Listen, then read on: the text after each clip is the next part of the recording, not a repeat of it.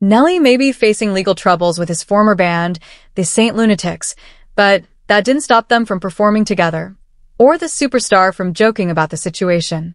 This country grammar rapper and his crew, together with Jaquan and Chingy but without Saint Lunatics member Awww, performed on Sunday, October 6, as part of the American Music Awards' 50th anniversary special.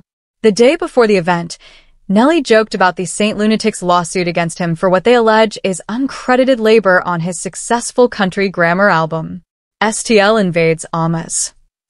Anyone who has a problem with that, sue me, he stated in an Instagram post. On September 18th, the Saint Lunatics, which included Ollie Jones, Awww, Tori Harper, Murphy Lee, Robert Kidjuan, and Nelly's brother Lavelle Webb, City Spud, filed a copyright infringement lawsuit against Nelly. The claim, filed in New York federal court, alleges that the singer failed to credit them for their contributions on his 2000 record. The assertion is based on their publishing and writing for the record. This isn't the first time Saint Lunatics has spoken out against Nelly's alleged improper behavior regarding their artistic contributions to their work. Awww pledged in 2023 that he would never perform with Nelly again due to the money he owed the band.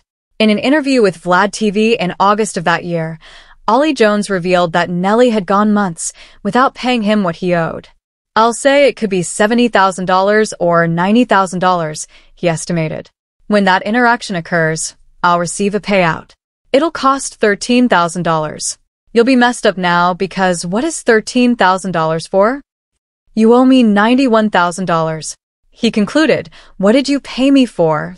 It will cost $66,000 in the end because he is so far behind on his payments.